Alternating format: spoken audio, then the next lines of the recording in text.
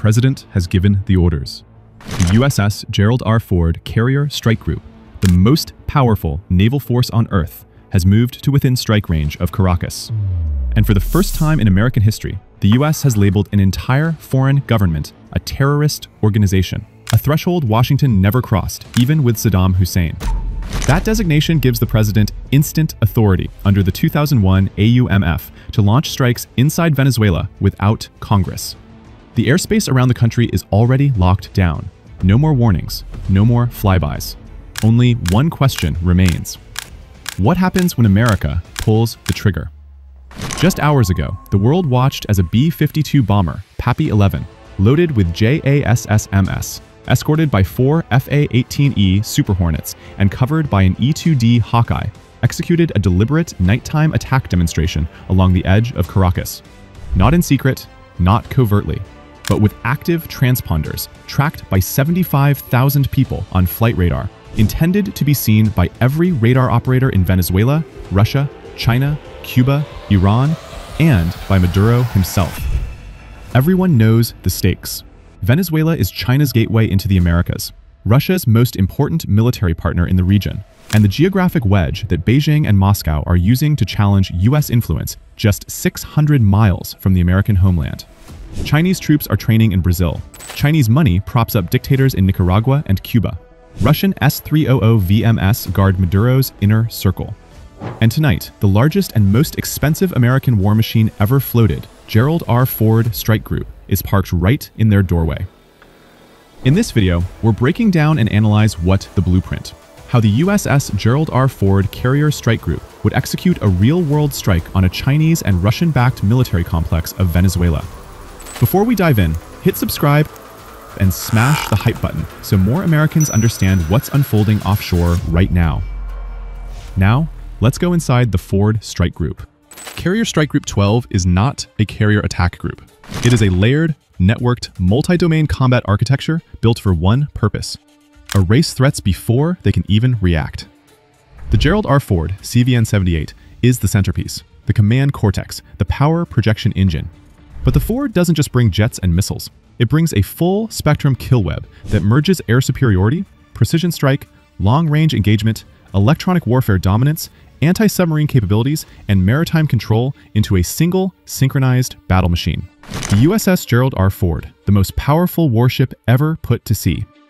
The Ford runs on 2 A-1B nuclear reactors, each reactor producing triple the electrical output of the Nimitz class, giving the ship unmatched energy to drive its radar arrays, jamming pods, defensive systems, and its unprecedented high-tempo flight operations. Instead of steam catapults, the Ford uses EMALS, the electromagnetic aircraft launch system, delivering precise linear motor acceleration for every aircraft type in the air wing. EMALS increases launch efficiency, reduces airframe stress, permits broader aircraft compatibility, and delivers the speed needed to maintain high sortie generation rates across sustained combat cycles. Landing operations run through AAG, Advanced Arresting Gear, allowing smoother, safer, faster recoveries. Combined, EMALS and AAG allow the Ford to generate 50% more sorties per day than any carrier in history. This means more fighters airborne per hour, more electronic warfare coverage, and more sustained strike power than any adversary can match. Every deck elevator, weapons lift, fueling station, and maintenance bay is designed for continuous, uninterrupted, high-tempo warfighting, turning the Ford into a weapon manufacturing plant at sea, capable of launching strike waves for hours without degradation. Air Wing 8, the weapons system above the horizon. The power of a modern carrier isn't the ship, it's the air wing, and CVW-8 is the sharpest blade in the Navy arsenal. FA-18EF Super Hornets deliver air superiority, long-range strike operations, close air support, anti-ship engagements, and suppression of remaining Venezuelan air assets.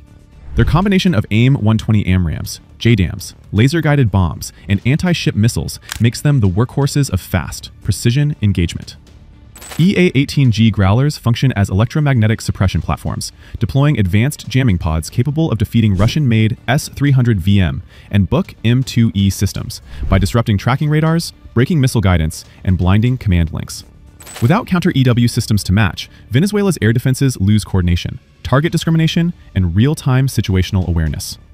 E-2D advanced Hawkeyes operate as airborne command posts, providing persistent 360-degree radar coverage, early warning, and real-time battle management. Their APY-9 radar tracks aircraft, drones, surface vessels, missile launches, and low observable threats across hundreds of miles, feeding the recognized maritime picture back to the Ford. They are the quarterbacks of the strike, dictating every movement, every intercept, every strike sequence. MH-60R/S Seahawks expand the strike group's control into the subsurface domain, hunting Venezuelan diesel-electric submarines, monitoring littoral waters, and securing sea lanes. They also provide combat search and rescue for downed pilots, and anti-surface targeting when strike packages require distributed lethality. Together, the Ford and CVW-8 build a sensor-rich, data-fused, multi-domain battle space, allowing the strike group to operate with total information dominance over Venezuelan forces. The destroyer screen, the armored wall of Aegis firepower. CSG-12's destroyers, USS Bainbridge, USS Mahan, and USS Winston S. Churchill, are Arleigh Burke-class warships equipped with the Aegis Combat System.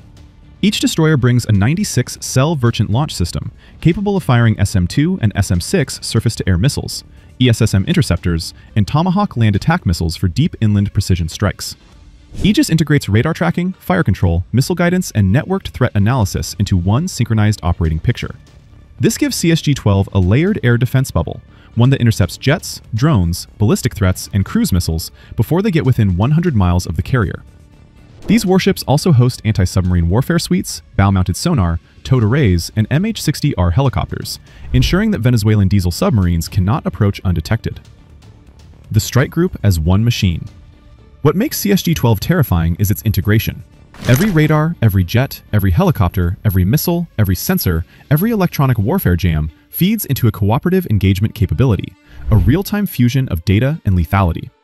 This means Venezuela isn't facing a carrier. It's facing an AI-enhanced, networked, nuclear-powered war grid built to annihilate entire air defense networks with scientific precision. The proxy war. Venezuela's fragile defenses against a modern kill web. China uses Venezuela as a strategic beachhead into Latin America, a geo-economic entry point for surveillance platforms, energy contracts, and military footholds. Russia supplies advanced SAM systems, the S-300VM and Buk M2, in an attempt to build a defensive wall against American power projection. But Venezuela's air defense picture is brittle.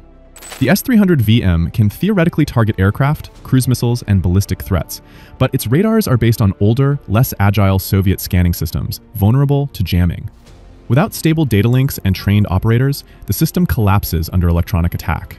The Buk M2E offers medium-range air defense, but its engagement cycles rely on coordination with early warning radar sites that Tomahawks can destroy in the opening minutes of a strike. The Su-30M K2 flanker is a capable airframe, but Venezuelan pilots lack the flight hours, simulators, avionics upgrades, and weapons loadouts needed to compete with US Navy aviators supported by Hawkeyes, Growlers, and continuous AWACS quality coverage. Most critically, Venezuela lacks the integrated command and control network that modern battles require. Their radar grid is analog, their comms are fragmented, their logistics are failing, their spare parts pipeline is inconsistent. Their electronic warfare resilience is minimal. CSG-12's kill web doesn't fight Venezuelan defenses, it switches them off. And with every Venezuelan weakness now exposed, the question shifts from, can the US win, to something far more urgent. How exactly would the US take the country apart, piece by piece, in the opening moments of a strike? Let's break down the playbook. Phase 1. The opening salvo. Before Venezuelan operators even register a threat, the destroyers fire their Tomahawk missiles. These cruise missiles fly terrain-hugging profiles, striking airbases, command posts, S-300VM engagement radars, Buk batteries, and communication nodes. Runways shatter, hardened aircraft shelters crumble, air defense radars go silent. Venezuela loses its detection ability within minutes. Phase 2. Electronic warfare blackout. EA-18G Growlers form the second wave. They unleash coordinated electronic attacks against any surviving radar emitters.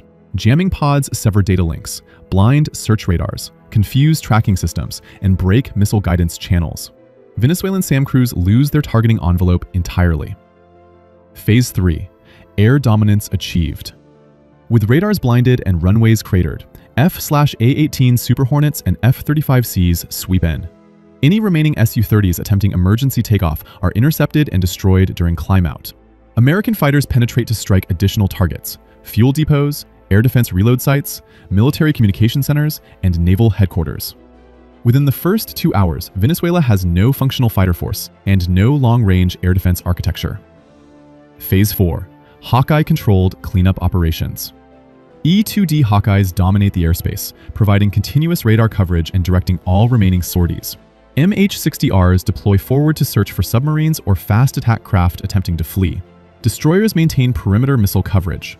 CSG-12 locks down the battlespace with total information superiority.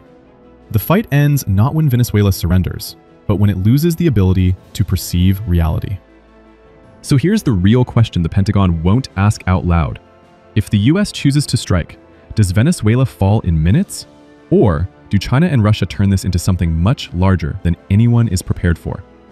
And an even deeper question for you. Is America enforcing stability in its own hemisphere or stepping into the opening chapter of a new great power conflict? I want to hear your take. Drop your thoughts in the comments and let this debate begin, because what happens next could reshape the Western Hemisphere. And if you believe more people need to understand the stakes of this standoff, share this video and hit subscribe. Use the hype button as well. It pushes this conversation to more viewers while this crisis unfolds in real time. Your voice starts the discussion. History will finish it.